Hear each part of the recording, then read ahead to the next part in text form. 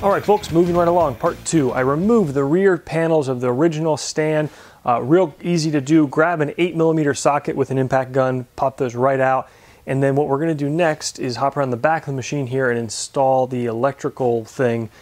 I fastened just loosely the 6 screws right here. And then what you have to do now, hold this piece up, and you just use a Sharpie to mark these 3 holes, and then we're going to drill and tap them. So far, I'm really impressed. Tormach did a great job with the packaging and all the small fasteners and so forth, even including drills and taps like we need to use right here for this panel. I, however, am going to cheat. I'm going to use my Greenlee drill tap combos and my little DeWalt 18-volt driver. You're going to see here these are slicker than snot, and if you want to buy them, there's a link in the video description.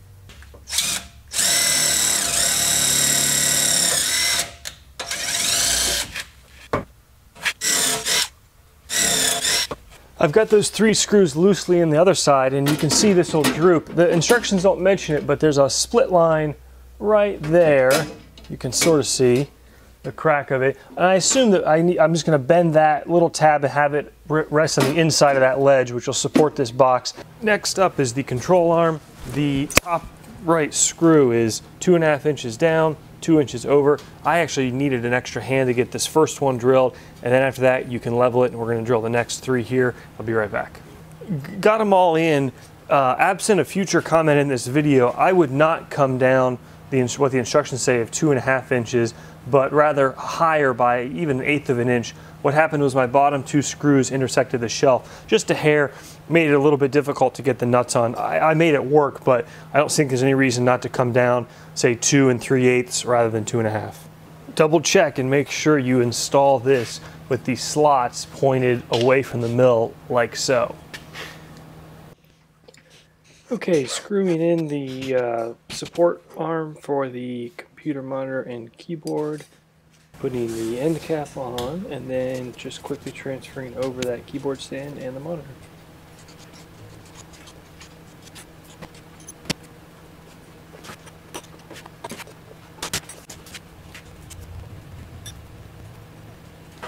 Tormach includes 3 cable clamp parts we're going to screw in here. Note the orientation of the holes.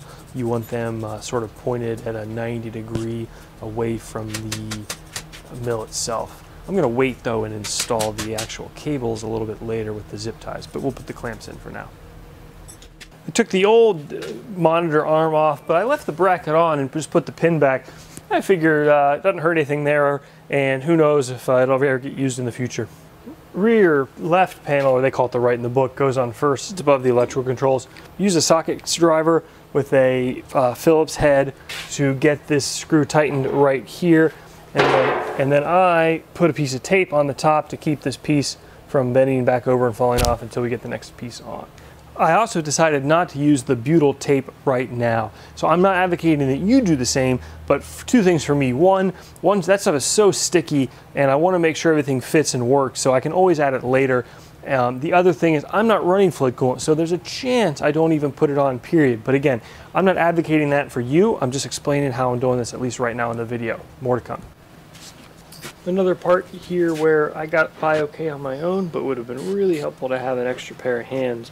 Not only to help stabilize this stuff, but reaching around corners and getting screws fastened in, and even helping with alignment.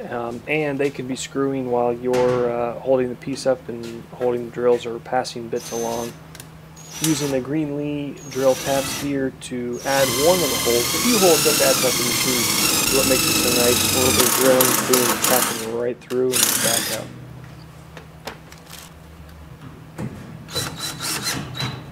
Moving right along, here's the back left panel with the square hole cut out. I'm going to fasten that down and then do the left-hand side.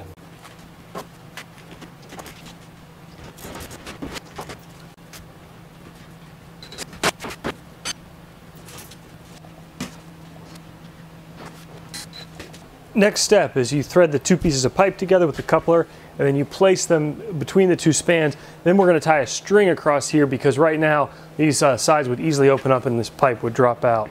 Okay, I got them across on my own. Don't do that without help, folks. Not fun. Get help. That one makes it much easier. Tie your string across and then you're good to go.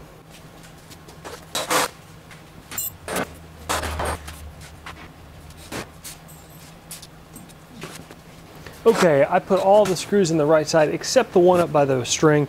Same thing on the left side cover now. Okay, center cover first on the roof of the enclosure. There's a confusing comment in the manual about whether or not to install this if you have a power drawbar or an auto tool changer. I think all that's mentioning is if you install one of those, either of those later, you have to remove the center cover while you do that install or something, but it goes in either way. Starting to look like a real enclosure, folks. We can now remove this string we put up and move on.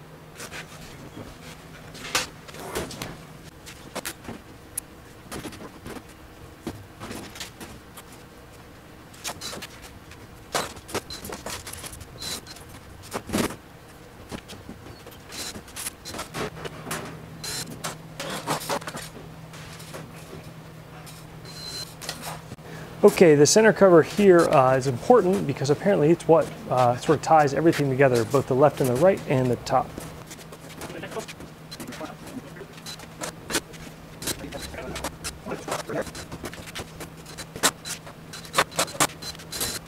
Two more pieces to install, back cover and then the back panel here, both on the back side. I'm going to put those in, be right back. Okay, doing the left side front tray here, it rests over the existing stand, and I started it with the screw right here. You finish screwing them in, and then there are pre-drilled holes in the sheet metal. You then got to tap 1/4 into the existing Tormach stand to fasten on the back side here. Okay, getting down to the nitty-gritty. Put in this little center bracket piece here. The front right one is not threaded underneath. Don't worry about that, because you then fasten through both these to this angle bracket. I'm going to later drill and tap these with the 1032, again using the DeWalt 18 volt with the green lead drill tap chamfers. I'm going to wait and do that because I want to see how it affects the height here. You then stack the outside and the inside rail gib like so, and fasten the screws in here, same on the right side.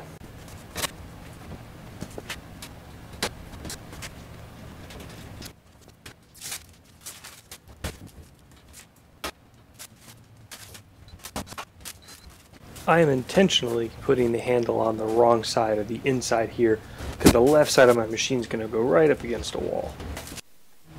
And putting the lights together, you just put these little hex standoffs on the acrylic covers, the wing nuts, and then the cans rest over top of the machine, and they're all sandwiches and fastens together. Obviously fasten the light bulb in first and get that all ordered, and then you can assemble the light as you see here. Next step, take the 4 door panels, put all the glass in. Couple of notes. This is the actual moving door. Notice the flange, there's another one. Screws go on the outside here. I still got to put the handles on. Pay attention when you put the glass in to make sure these 2 holes line up. You can't have the glass in backwards on those. Same thing on its mate on the other side. And the other thing to note is the inside panels, which I think do not move. They are identical with the exception of one has 3 holes at the top, one has 4 holes at the top. I don't think that matters yet, but just so I was confused why they called different parts. And don't forget the screws at the top and bottom, and then likewise, you can see the orientation. Here's the flange, screw heads on the outside with the glass, and like so. Putting the rear doors on first, you can see it over here on the right and left. The instructions have one little mistake. They mentioned that all 4 doors, or one of the diagrams mentions that all 4 doors go in the rear rod. It's not true. These sort of non-movable doors that you see go on the rear rod, and the movable doors go on the front rod. It's pretty obvious. Here's what's not obvious. The book mentions that you can slide the doors on by only removing the pipe. Oops. By only removing the pipe from one side and doing. We can't get the pipe to slip over the coupler, so we removed the coupler from the middle, put the doors on each side, and we're going to put this back together. I got to do this offline though because it requires too many hands. All right, take a look at this. Doors close really nicely. They function really nicely. I really like how they feel. They ride in the tracks well. They leveled. The leveling mechanism is actually great. It's the there's 8 eye bolts. I'll show them to you, and it's a very simple system to adjust. I did do one trick though, which I'll show you in a second. So let's take a look at that, and then we'll sort of walk around the enclosure, and then I'll give you some of my closing thoughts on the whole thing. Okay, pardon the potentially disorienting view. We're looking right up at the top of the enclosure, and you can see the spindle column right there. I added one thing, which is a 1/4-20 threaded rod. I drilled a little hole in the top of the enclosure with the nut on over it, and I added this little bracket. The rods were sagging a little bit, and what happened was I was running out of travel to level the doors. Once I did that, boy, these doors were super easy to level. Like I mentioned, you just use the eye hooks, which have a nut both above them. So to put a nut above the eye hook, and then the one below it that you see here, and then you just adjust those. I have the doors with about 1/8 of an inch clearance, which is what the book says. And like I said, keeping that rod level with that bracket. And I don't know, maybe I missed something, or maybe that was an oversight, or maybe Tormach's going to yell at me for doing that. I don't really care. It was an easy fix, and I'm ready to get this machine back in place and cleaned up here. So let's give some final thoughts on this enclosure. Goes without saying, it looks great. Really does change the whole appearance of the machine. It's going to take some getting used to. I obviously like it first and foremost for the cleanliness, keeping the chips inside. To be determined if I swap to flood coolant. I haven't thought about that yet, but if you are running flood coolant, I'd get a higher PSI pump and really blast that stuff in there. The doors I already mentioned are great. Tormach, the frictionless, nylon thrust bearing type things are great. The monitor stand really swings around nicely. The side doors are well thought out. Oh, I actually took my handle off there. Sorry, I was experimenting with something. But they lift up. They've got pre-drilled peg holes in there. You can peek around the back there and see, all looks nice. You will need to purchase your own light bulbs for inside the enclosures, but those two are done very well. So all in all, look, this thing is really well designed. I'd almost say sometimes during the installation it seems over-engineered, but not in such a way that it would have been cheaper to make it, without that way, having a few less fasteners here and there. And then when it comes to the price, I've thought a lot about this, and here's my conclusion. And I talk about this in my video, How to Quote CNC Machining Work, which is that ultimately, this is a product that's priced based on what it costs, not what it's worth. There are a lot of pieces to this thing, and I don't know anything about sheet metal and volume, but folks, there's a lot of laser cut, bends, powder coats, alignment, drilled holes, tapped holes. There's just a lot to it. It's a lot of packaging, assembly, production. It's frankly a pain in the butt. I would hate to think about having made this thing myself. And if that's what you want to do, I commend you. Go for it. The question I've often posed to people, someone asks me, why didn't you build your own 4th axis instead of buying Tormach's? Because I'm in the business of making money with my machine, not making the machine. It used to be fun to make machines, but I don't have the time to do that anymore. And I kind of miss that, to be honest with you. There was it was a romantic freedom to be able to just play with whatever you wanted. But now I've kind of got more responsibilities, which, like I said, sometimes is a bummer. But if you're a weekend warrior and you're in no rush, I would commend you. I will tell you that this thing was well thought out. There's a lot to it. And I think what people get at when they don't like the price is not necessarily contesting what it's made of or the quality of the build, but rather they're just saying, and they're probably right, that adding this piece of equipment doesn't necessarily, this enclosure doesn't necessarily make your mill more profitable. And that's what's tough. This isn't a 4th axis. It's not a software upgrade or machinery hardware upgrade that is directly correlated to the machine's actual capability. So I understand that. And that's why for a lot of folks, the shower curtain is going to run fine type solution. But I got to say, I'm really proud of this. I'm proud of my shop. It makes the machine look great. It's going to be a lot easier to clean with it. I haven't really used it yet. Obviously, this is more of a putting it together video. So for those of you who are interested, stay tuned. Obviously, the rest of the videos to come will be with the machine in its enclosure, and I'll be sure to give you guys honest feedback about what I think. Almost forgot to mention, but actually very important, which is my recommendation for how to install this. It took me 3 different days of work, but by no means complete days, because I had a cut-up schedule. Here's how I would recommend doing it. Get a friend or helper. It will go a lot quicker. There's things where you really need 4 hands, and there are things where one guy can be doing some silly little assembly stuff while the other guy's working on another part. Have a set of DeWalt 18 volt. I really like having the cordless drill and the impact driver itself. I'll put there are links to Amazon. I do get a little cutback, doesn't cost you anything.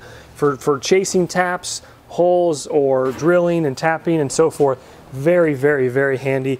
And then a simple little bubble level for when you're leveling the doors, standard metric and hex key, metric and imperial hex keys and socket sets. And then I think the only thing you really need is the, like I said, the light bulbs for the enclosure. I have no doubt that if you, especially if you watch the video and you get obviously a little bit of a head start, that 2 guys can do this easily in a day. So that's my advice on how to go about it if you're looking to put one of these together. Thanks. Anyways, that's it for today, folks. Hope you've enjoyed the assembly here, and happy to answer any questions you have. Or if there's things I missed and you guys want covered, shoot me an email or comment below. I appreciate the likes, the thumbs, the comments, and the shares. Take care. See you soon.